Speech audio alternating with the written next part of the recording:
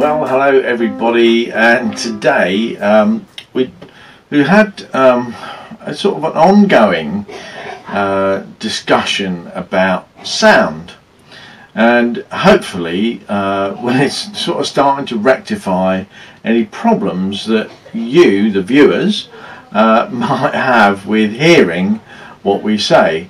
Now, a lot of people have said the sound's just fine, but other people have said, well, it's far too quiet and it doesn't match the sort of sound levels of other sort of random videos that they've heard. And the most recent comment from Dave W, so thanks Dave for that, has said that, you know, he's sort of listened to that and he's got the sound turned right up and he's still having problems hearing, and then he sort of tried that with a randomly chosen YouTube video, and that sound is fine. So I'm just trying to get to a point where the sound is the best that we can make it. You know, ultimately, you know, you can spend thousands and thousands, tens of thousands of pounds on camera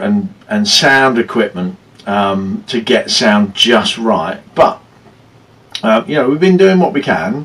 On top of the camera at the moment, as regular viewers will know, we use a Rode Video Micro, which is a directional or shotgun mic with a wind guard on, and that seems to work okay, but still the sound is quiet. At the moment I'm about maybe 5 feet away from that microphone, and I'm hoping that the sound levels on this will be a little bit boosted. I'm always troubled by boosting sound in post-production, because it shouldn't need to be, and it might be because, you know, that maybe the camera settings are a bit low, or, you know, we're not picking up the right sort of sounds. I like to keep the camera boost a bit low, because that tends to peak things out and makes things a bit noisy in terms of the sound quality. But you will all be, well, regular viewers, you guys will know that we've been talking about getting some radio mics. Now, you notice I don't have a radio mic on at the moment, but we do have the first of the RodeLink Filmmaker mics that we're going to be using. Now, these things, they come as a sort of camera top receiver and a belt pack, and I'll just show you. This is the sort of belt pack that we're going to be using.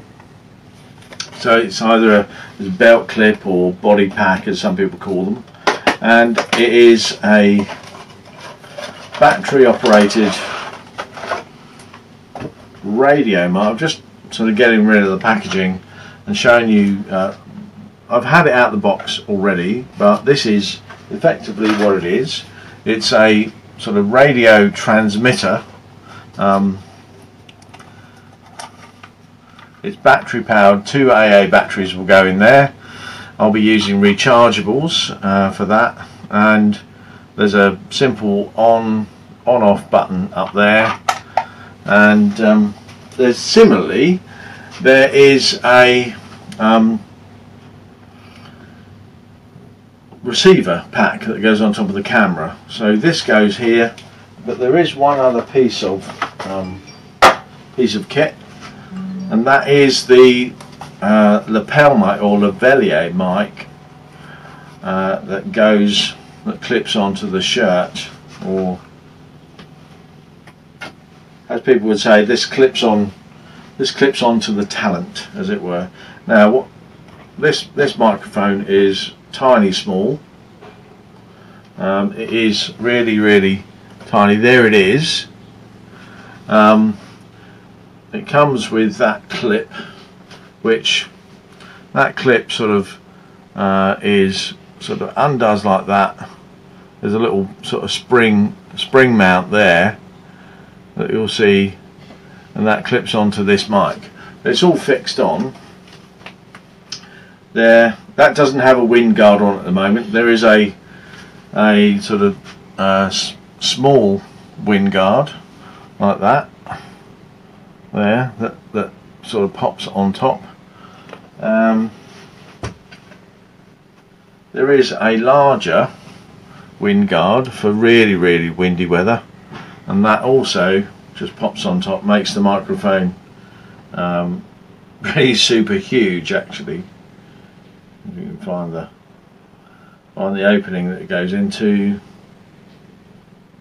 I think it's about there.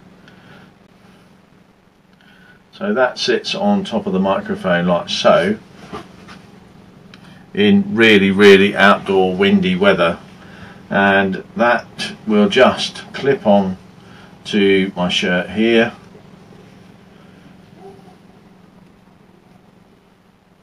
Well, I can get that to work. So that's on the shirt there, sort of reasonably unnoticeable. That can go down inside the shirt, and then the other end will clip onto the transmitter. So all the aerials are inside this pack, and then that will clip onto the belt there, and then all of that. So I've got microphone here, not switched on at the moment, so we're still using the camera top mic, but probably in tomorrow's video we'll be radio mic'd and be able to show you what that sound is like, and we'll be able to switch over between the camera or the shotgun mic and the RodeLink Filmmaker radio mics, and see what that sound is like. But that's where we're going with the sound. Again, thanks to all those people that have made comment about the sound and the level of the sound. We really will try to do better in future and try to improve these videos as we go. You know, we make a daily video blog about what we do. We live full time in a motorhome and travel, and currently we're planning our trip down to Devon. We're going on another auto trail rally at Brixham pretty soon. So who knows, if you've got an auto trail and you're on that rally, maybe we'll see you there. If you do spot us, pop over and say hello.